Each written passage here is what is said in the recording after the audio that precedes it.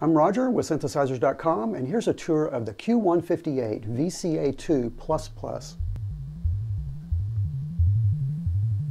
Okay, here we have the Q158 VCA2++.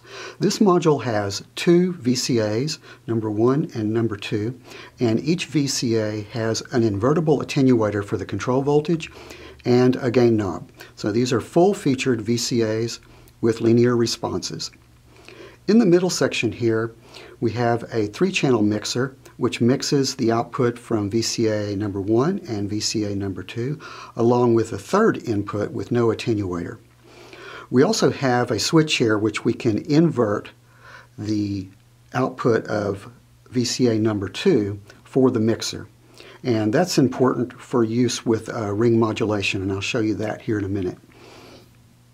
Another feature we have for VCA2++ is that the inputs for channel number 2 come from channel number 1 automatically if you don't have plugs in channel number 2. So they're automatically normalized down to here.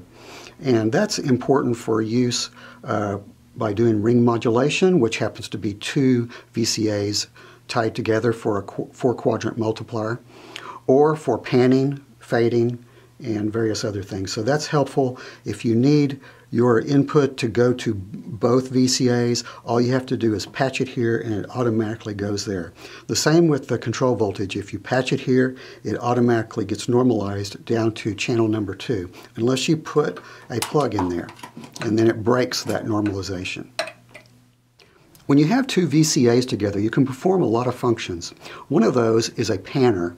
And what a panner is it takes one signal and it routes it to either one output or a second output. And so you can pan left or right under voltage control. And the VCA2++ makes that easy by normalizing the input and control voltage channels from the top section to the bottom section. It does that automatically, so you don't have to patch those. All you have to do is set the knobs right.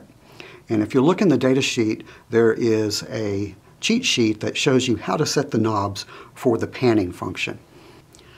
Another thing you can do with two VCAs is produce a fader. And a fader is like a reverse panner. It takes two inputs, 1, 2, and it sends those to the output, either the first one or the second one, or a ratio of the two. And that's all under voltage control. So in the fader circuit, you can also see this in the data sheet. There's a cheat sheet for it. You take an input number 1 and input number 2, and this will be your output.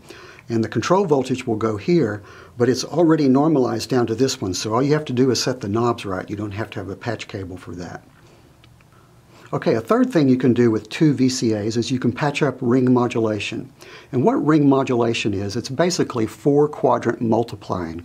A single VCA is just a 2-quadrant multiplier, and a ring modulator is a 4-quadrant multiplier, and that takes two VCAs, since our VCAs only go from a control voltage of 0 to 5 volts.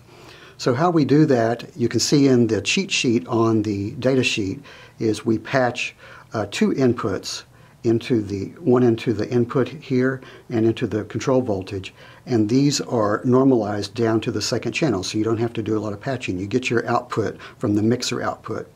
Also in ring modulation, that's the purpose of the inverting of the second VCA, so that switch will go up. If you look in the data sheet, there's an explanation of how to set the knobs and how to do the patch cables for ring modulation. Sounds really good.